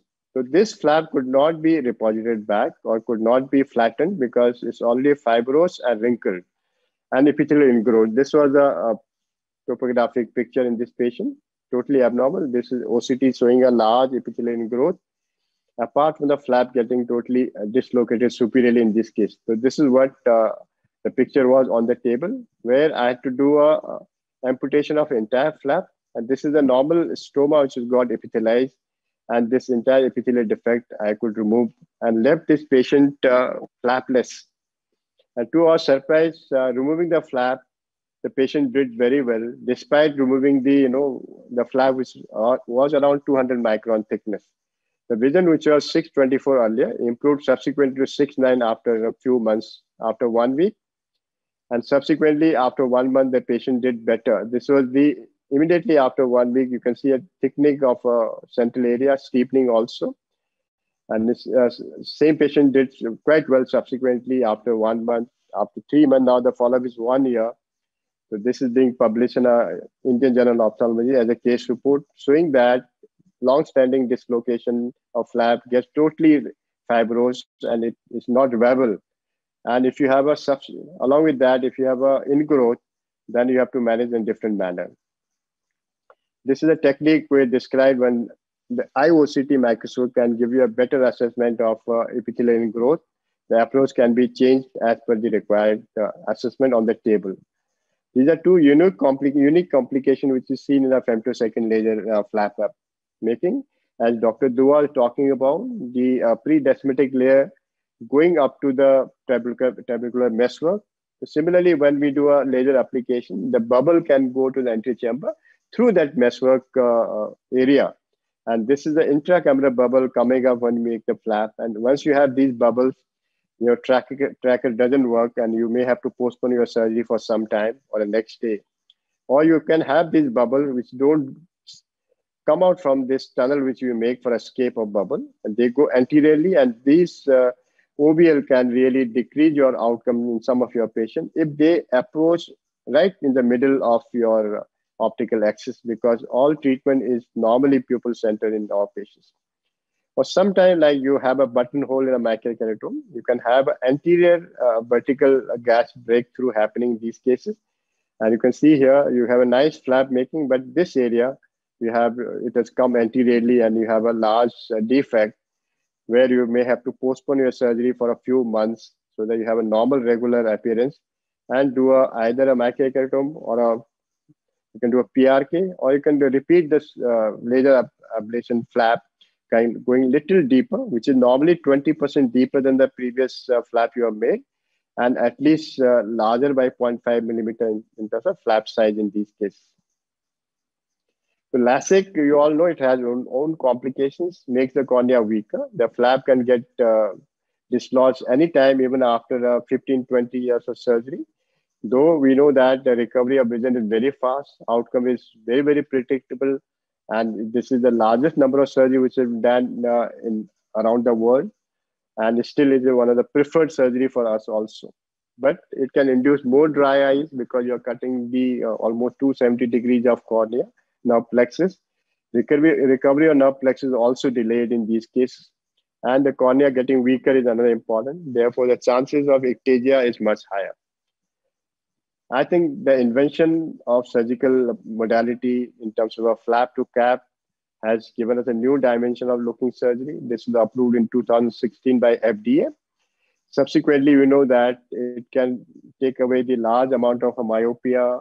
Astigmatism also approved up to 3 diopters now. And similarly, hyperopic studies are going on. I'm pretty sure it will be approved very soon for correction in smile also. But looking into a decision-making wise, because amount of tissue which has been removed in smile and LASIK are almost similar. The only difference is here is a cap.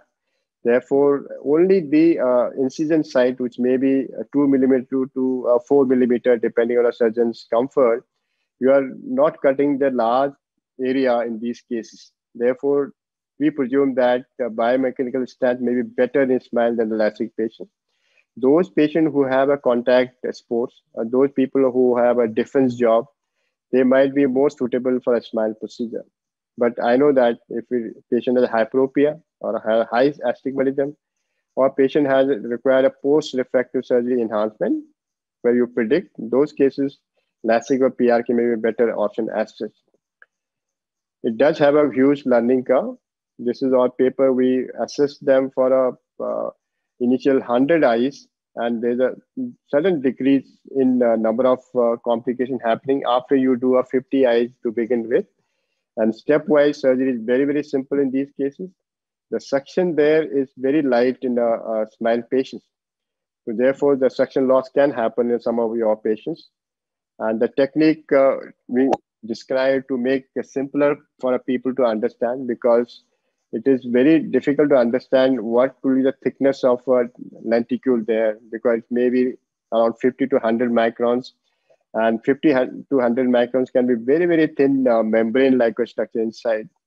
So it is important to dissect anteriorly and posteriorly to the refractive lenticule which we have made here. If you see, this outer circle is the cap margin. The inner circle is the refractive lenticule margin. So first, normally we dissect the anterior part, that is separating the cap from the lenticule.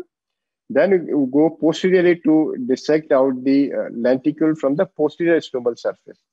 So how do we know that? We have done a both anterior posterior dissection here. So what we have described here, first we dissect the anterior one, then we go posteriorly and nudge out the lenticule little towards the proximal side, towards the apex. It creates a little bit of frill here. So this is a meniscus sign which we have described here. So once you are anterior, this inner line is below the spatula. When you are posterior to the lenticule, you can see this line is anterior to the spatula. You're rightly in the posterior plane. Therefore, you're going to avoid the cap lenticular adhesion in these cases because you are separated anteriorly first. So this is a 2 millimeter incision here. If you're doing a larger 4 millimeter, then you first dissect the anterior towards the left-hand side, then dissect posterior to the right-hand side. But that will delineate two, can say, spots or two areas of dissection. In that way, you are sure that you have not dissected the lenticule directly posteriorly first before doing the anterior dissection in these cases. So this meniscus sign normally helps us to create in this, two different method-wise and avoid the complication happening. So I've written here, you can do anterior dissection plane first, then do a posterior. The experienced surgeon, they might do directly posterior dissection and peel off the entire lenticule from the anterior adhesion also. This will decrease the surgical time, and sometimes peeling off also avoids the stromal irregularity happening in these cases. So this is a case after smile after 1 week. But if you see retroillumination, you can see these two lines quite clearly. This is a cap and this is a lenticular edge. Very clearly, even after a few months of surgery also. A little bit of stromal irregularity you can see in a retroillumination. This normally goes off after a few months of surgery in these cases. Therefore, smile patient also, if you see a day one results and you see patient after 1 year, the results keep improving as time passes in a smile patient also. So this is an anterior-segment OCT of same patient after 1 week. You can see the flap edge in these cases, which is normally I keep around 120 microns. So these are complications which may be seen in your cases, right from suction loss to a cap side cut tear, which is normally much more to begin with in the first 50 cases of yours. As you graduate in the higher experience with a large number of cases, all these complications decrease out, like a side cut extension, or you can tear the cap like this. You can see a cap is torn here. But if you're fortunate, this won't be in a pupillary axis, which normally doesn't happen, normally happens sideways only, and decreases your complication, which can be sometimes decreasing the outcome. But most complications which are seen are basically a difficulty rather than calling them complication. The outcome is normally quite better in these cases also. The only complication which can cause the apprehension of patient, because patient may have to be taken up after a few weeks or few months of surgery, that is the suction loss happening, or where you have done a lenticle cut more than 10%. There, the chances of a repeat surgery is much more. This is the various causes of a suction loss happening in these cases. As I said, the suction in these cases is just a corneal section or limbal section. Unlike in a LASIK, which is basically beyond the limbus, and the pressure generated in a LASIK is normally 150 to 200 millimeter mercury. But in this particular smile, it is hardly 50 to 30 millimeter mercury. Therefore, patient can fix to your reference light throughout the procedure. This is a management algorithm for a patient having suction loss. As I said, if patient is less than 10% a lenticular cut, then immediately we can redock and do a surgery in this patient. It is only when the lenticular cut is more than 10% and suction loss happens at that time, then you have to postpone your surgery, abandon your surgery, or shift to a LASIK type procedure, flap procedure in these cases.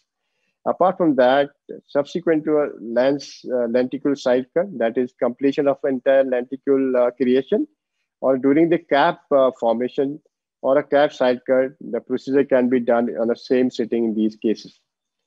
So this is one complication which normally seen in with the beginners, where they have the, they dissect posterior directly first, and this lenticle gets attached to the cap. And subsequently, you're looking for a lenticle beyond the deeper area to this, you don't find them. In that process, sometimes you damage the stroma here. Then you realize that something has gone wrong. So we have described in such cases, if you do anti-segment OCT, that can give you the exact idea where the lenticle is in this case. You can see here, in this particular case, this is one of my first case. The lenticle was attached to the cap here, and I was trying to look for a lenticle beyond this area and damage the stroma here. So we described the reverse sensitive technique here. We put the sensitive, nudge out the cap, which lenticle which is attached to cap, and form the meniscus, and subsequently remove the entire lenticle by doing an anterior dissection in these cases. And subsequently describe the double meniscus cases for an anterior dissection. If I dissect this side and this side, then we can peel off this lenticle by the forceps. We don't have to dissect out entire lenticle as such in these cases. Incidence of resurgery in a smile is less than 4%. I'm stressing on this because people ask, how would you do a resurgery in patient who requires a touch-up subsequently? But we know that incidence is very less. Now, my journey with smile is touching now almost 4 years. I have yet to do a procedure, in my patients. But this is the algorithm which people have described, and we have described in our book also. So once you require a patient to be redone, especially a patient has residual refractive error or there has been a regression in your patient, then important thing is to assess your cap thickness by doing anti-segment OCT. If your cap thickness is normal, that is 110 or so, and patient has contact sports or patient has interface or patient residual belt thickness. So 3 things we assess. So what is the type of profession patient has? What is the interface like? And how much is the residual belt thickness of these patients? If patient has a little bit of interface haze, but patient has a residual belt thickness, in that scenario, we go for circle pattern. That is making this particular cap into flap, and it acts like a LASIK flap only. But if there is no interface haze, then we can do a surface treatment like PRK, which is most commonly done with mitomycin C. If your cap thickness slightly more, like 140, 130, now people have described doing a thin flap LASIK in these cases, which can also be done in these patients. If you have an interface haze, it's better to do as I said, circle pattern in these patients, and that will decrease the complication of haze in these patients. Little bit on outcome wise, we know that smile and LASIK, they are comparable. But if you look at a higher refractive correction, that is more than 6 diopters, smile will induce lesser higher order aberration, and the results are outcomes are better than a smile in these group of cases. This I talked about. The regeneration of plexus would be definitely much better in a smile patient. This is one of our patients. This is smile patient. You can say pre-op is almost similar in a LASIK and a smile. This is at the end of 1 month. This is at of 6 months. At 6 months, the smile is almost recovered, but the LASIK is hardly you can see any nerve fiber. In fact, you can see a lot of dendritic pattern, which also signifies there's a blunting of a nerve fiber regeneration. And these patients will have more ocular pain, more ocular surface problems, dry eye features. The inflammation will be much more in these patients and would require a steroids or anti-inflammatory agent for a longer period. Dry eye is a major concern for all refractive procedure, mainly for a laser refractive procedure. Let it be PRK, LASIK, or a smile. All of them can have dry eye as such. But a smile will have a lesser induction of dry eyes, especially in those patients who are on a contact lens user, chronic, which are quite a number of patients are there, or those patients who have a little bit of dry eye feature before we do a laser procedure in these cases. Smile may be preferred in these cases. In fact, we are just going to publish our results where we use cyclosporin in one group, and one group we have used chloroquine drops, and third group was a control. We started in all patients undergoing LASIK and smile, despite patient not having dry eye. The subsequent ocular surface management recovery was better in those cases where we had used cyclosporin A before this surgery in these cases. So there is a definite inflammation and dry eye component is there in a normal patients also after refractive procedure. So if you combine your steroid, which is there for normally for 2 weeks to 1 month in these cases, and continue cyclosporin for another 3 months, the recovery of ocular surface is better. In fact, the maintenance of ocular surface is better in these patients. So that is what protocol we have changed recently to include cyclosporin in all patients undergoing laser refractive procedures. Last thing which I like to highlight here is the corneal strength-wise, the biomechanical stability of our patients.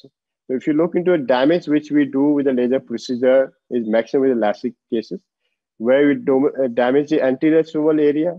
We have a vertical stromal side cut, which is almost 270 degrees.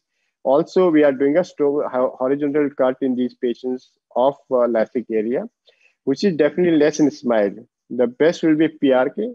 In PRK, we are just tackling the anterior stroma only. We are leaving the large area of cornea intact because we are not cutting any corneal tissue here. So biomechanical strength-wise, PRK is better. That's why now many people have shifted to PRK in a larger degree of refractive error also, because we know how we can titrate the haze development which may occur in these patients by use of mitomycin C.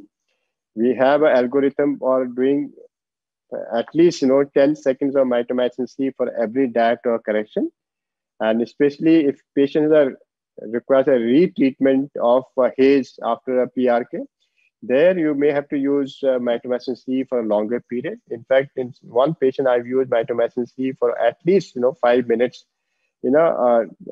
twice application in these patients because patient has a recurrent haze coming up in these patients.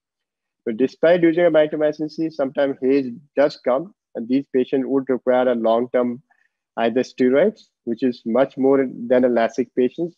In fact, PRK patient, I do give them a light steroid for a longer period, sometimes up to 6 months also. And that is how the haze will decrease in these patients. These are some of the areas where we are still into not up to the 100% of our required correction. One is presbyopia. There, all laser ablative procedure onto cornea is still not that predictable. We talked about various types of procedure on LASIK. Still, we are struggling there. I think future we have to work much more in a presbyopic correction, which may be laser correction on cornea. It may be some sort of device which is put on the cornea in terms of implants, or it can be a phakic IOL or a lens exchange surgeries. Hyperopia, again, still questionable, very difficult to predict the outcome in these patients. Many patients we can't do as such. Smile, we know that it's going to come up, but smile lenticule creation and the extraction is totally different in hyperopia than a myopic patients. It is much more difficult, and normally we require an experienced hand to handle a hyperopic case. And future would be to visualize the customized treatment for each patient, and that will give you a absolutely better correction for your patient. Where I talked about your topo-guided treatments or a wavefront guided treatment, that will be much more pronounced in future in terms of a patient's own wavefront correction required for subsequently. I'm not sure how cross-linking going to behave in future, because cross-link cornea behave totally different than normal cornea with any procedure. And the corneal parameters keep changing for many, many years after cross-linking. So refractive corrections may not remain stable in these cases after combining cross-linking with refractive procedure. So that has to be seen in the long run, how these cornea are going to behave, right from the ocular surface to the endothelium in these cases as such.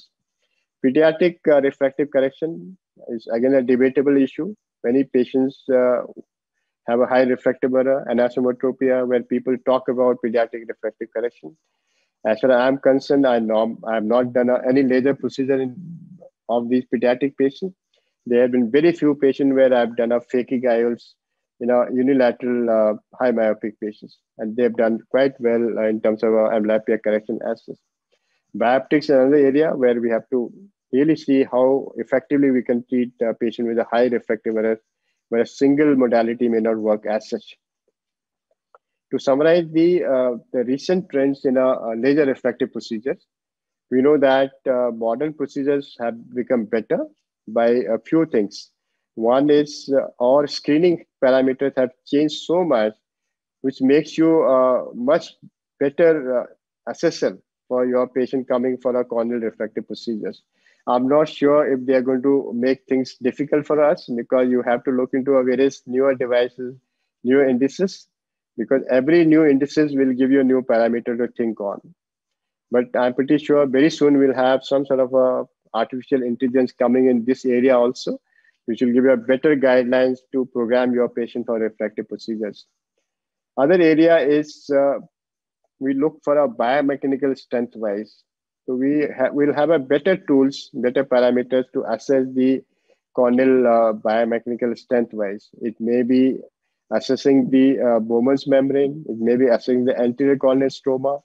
It may be assessing the epithelial pattern, and maybe the what we do normally, the pressure induced change in the cornea. All things will be combined to give a better assessing of a corneal strength, not only for after refractive surgery, as is for any other procedure also, which may be a cross-linking, which is a major concern for us. Or the thing which we have been trying is to look into orthokeratology for our patients. There also the biomechanical parameters play a hugely important role for us. We know that visual acuity wise, all refractive procedures give a good results. 6.6 will be there in most patients. But the quality of vision is very important for all these patients after refractive procedures. And not only for a day one or a 1 month, the quality should be maintained for as long as possible.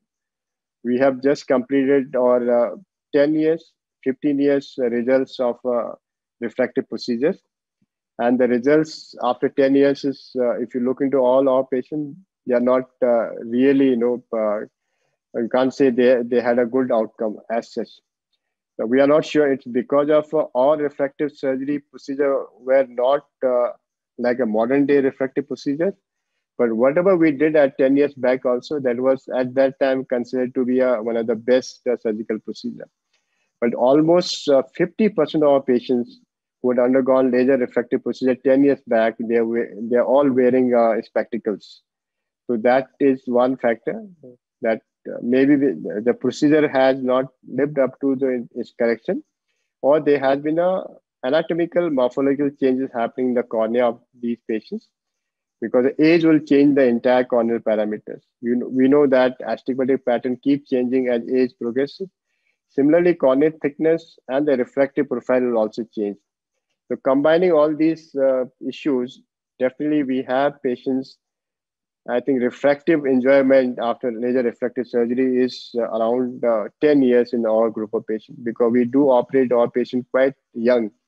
So that might give 10 to 15 years. But if you operate a patient at around 30 years of age, so most of these patients within next 8 years will require a presbyopic correction. So that also increases your load of presbyopic correction for future. You have a normal physiological patient requiring correction.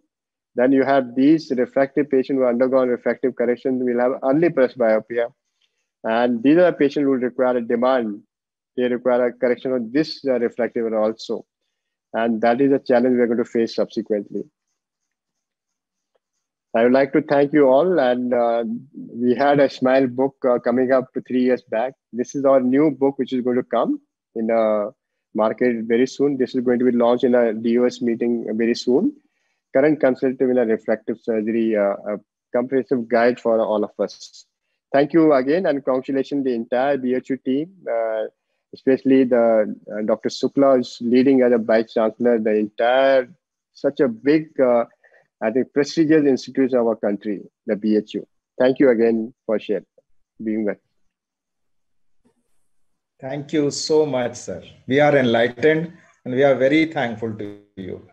Sorry, the screen didn't work out. I couldn't show any videos. No, sir, it was a pleasure. We waited and watched. Thank you, sir. Thank you, sir. Thank you. I request our head of the department, Dr. OPS Maurya, to kindly propose a vote of thanks. Sir, am I audible, sir? Yes, very much, sir. It's my privilege to propose vote of thanks on the third Foundation Day of RIU.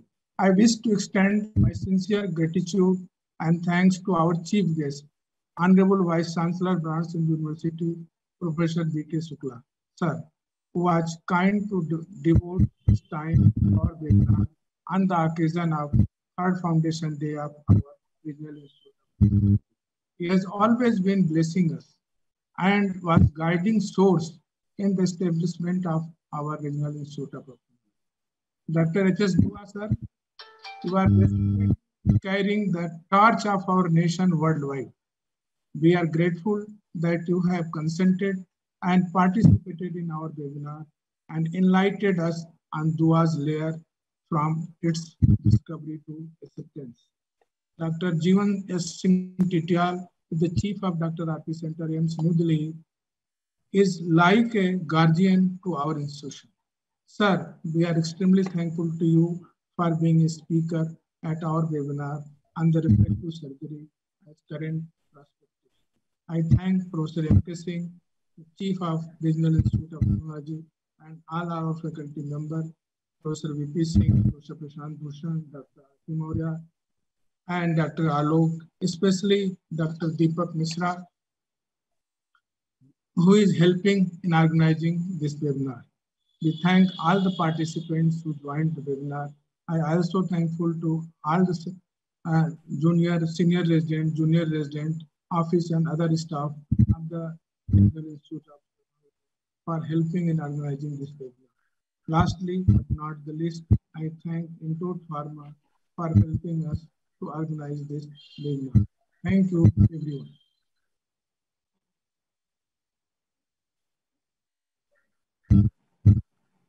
Thank you, sir. Thank you so much, sir. Thank you, sir. Thank you, sir. Thank you, sir. Thank you, sir. Are we offline now? About to be, sir.